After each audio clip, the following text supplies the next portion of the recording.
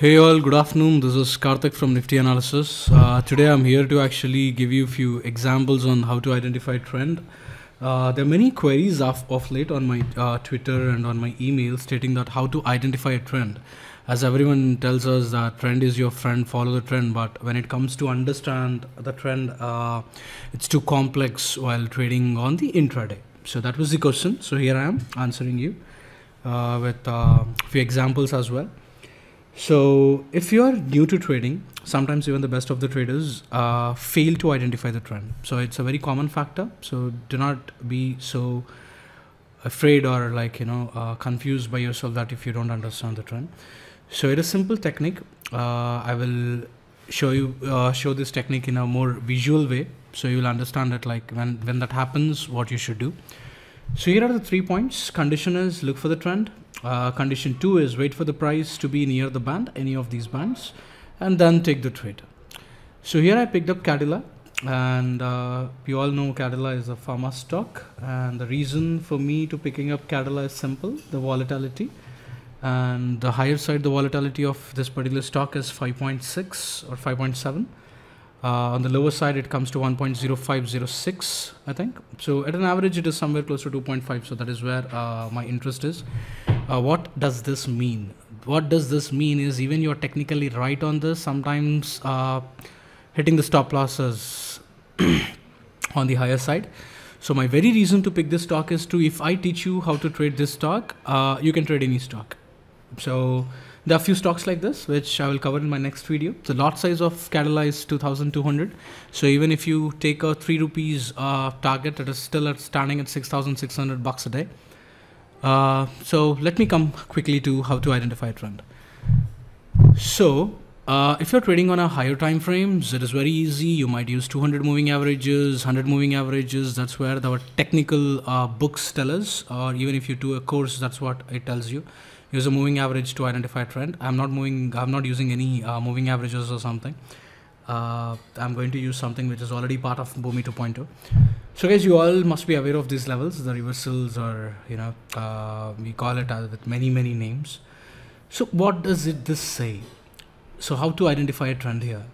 Typically when the red band is closing below the red band the next day, I mean the previous day's red band is higher than today's red band, that means we should only look for the stocks which are we should only look for the sell in the stocks, and we are not trying to do a buy in this. So I'll tell you how and what happens here.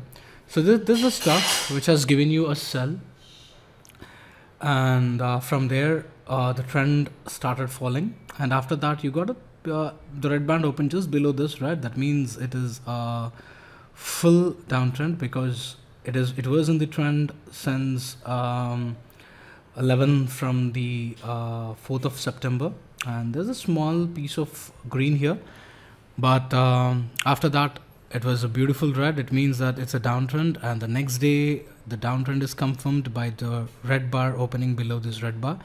And guys, this is constant. Once it forms, it's going to stay the entire day. These levels are not going to change for the whole day. So you can actually take them into your picture while you're trading it.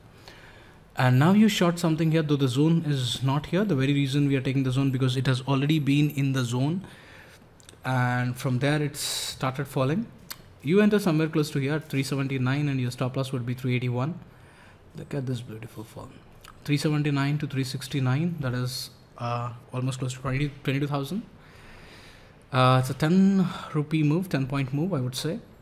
So now the next day, what happened? Next day the same thing, the red happened below the red. So it means that we should only look for the stocks to short.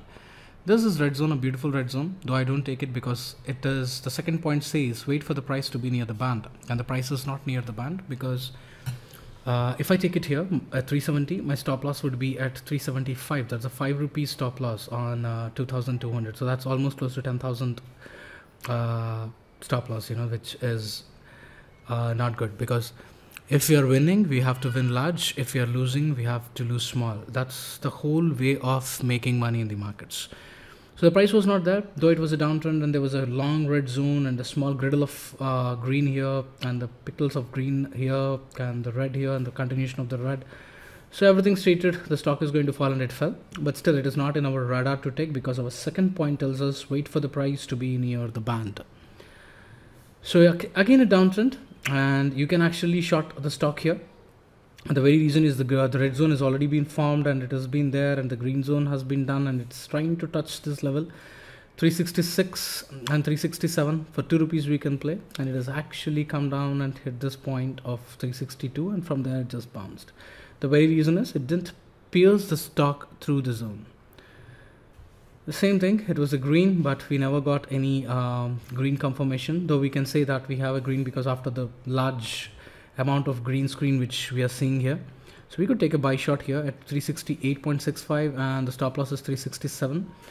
It never gave us our target on the red, but it gave us something, maybe like a 1 or 2 rupees here, and after that it started falling. So I would assume that people who haven't actually changed their stop loss to entry, they would have hit a stop loss. How much was the stop loss? 368.75 and 366.90. That's 367 somewhere close to. Look at your stop loss. You're only going to lose this amount, 2,200 or 2,600. You know, sometimes when you keep a stop loss and it hits, it's always more than your stop loss. So that's how the market orders are placed. So what happened the next day? The next day again the band has opened just below the red band, again confirming us there is a beautiful downtrend. We can look to short somewhere close here, but the green zone told us not to do. But from 366 it has given us 361. That's 6 rupees. Could have taken a small risk here, but I'm not here to tell you to take a risk or do anything fancy.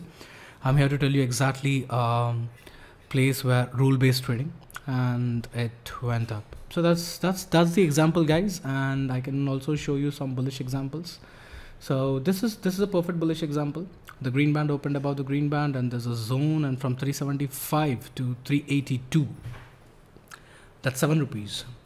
That's 7 rupees into 2,200. You can do the math. The same thing happened. The stock started falling beautifully, and from here you have a red zone, and you can short here 376 to 367. Again at 10 rupees. Again a 22,000 rupee move, and this is interesting. The price has been oscillating in between these bands. That means people are not so interested in selling this. As soon as you see the larger amount of the reds here, stating that the stock is only going to fall, because you see only the glimpse of green, few glimpses of green, but the large amounts of red. So when you see something like that, though they are constant here, you can actually try to sell the stock, because this is going to give from 386 through 370, a 16 rupee move on a lot size of 2,200. And I hope you understand what I'm talking. So this is it, guys. This is how you identify a trend when you're trading at the intraday. And if you have any doubts, please reach me. I'm available on my DM. I'm also available on my emails. So you guys have everything. See you guys. Let's see you back on tomorrow's webinar.